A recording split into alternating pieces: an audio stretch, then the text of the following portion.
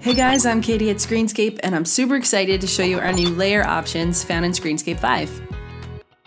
These new options can be found in the Layer panel by clicking on the drop-down arrow and then the plus button. This shows you the list of layer styles. These are a total game changer for me. It's making my workflow so much faster, and we hope you'll find them just as useful. So buckle in for a quick walkthrough of all these cool new layer styles. Starting from the bottom of the list is opacity, which is how you control the transparency of your layer. Basically, it allows you to make things see-through. The next one up from the bottom is text shadow. This one is life-changing for me. I use it all the time. You can control the color of the shadow using this box.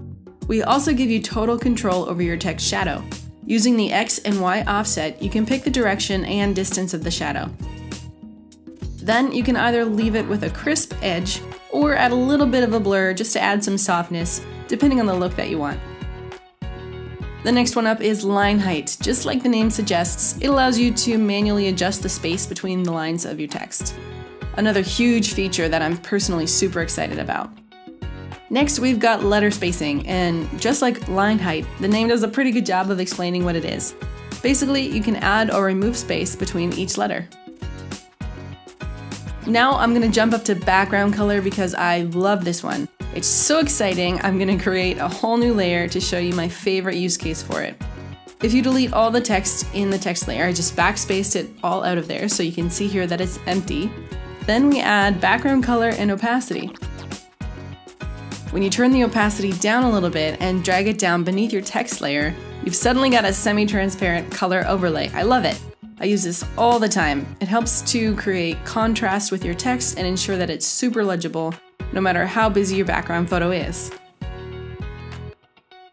You can also change the shape of these layers, so you can drag it all around using the drag handles to make columns, bars, the little bottom border, whatever you need. This brings us to border and border radius. These are fairly straightforward as well. You can control the border color and width, and then adding border radius curves the edges of the shape, so you can change the look completely.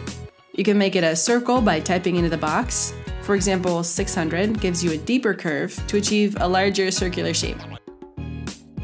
Again, this is a huge game changer for me. My workflow has never been faster. If I use a color that doesn't suit your needs, all you have to do is head over here and change it so fast. No more guessing on my part what colors you guys might need, and no more frustration for you that your photos might not match the assets I've created. This leaves box shadow and filter. Box shadow is just like text shadow. It works the same way. You choose your color and your offset, add a blur, and you've immediately added depth to your design. Our filter options are currently blur, which is great for color blending or for a background image, and brightness, which I love to use to just darken photos a little bit. It helps to also add contrast.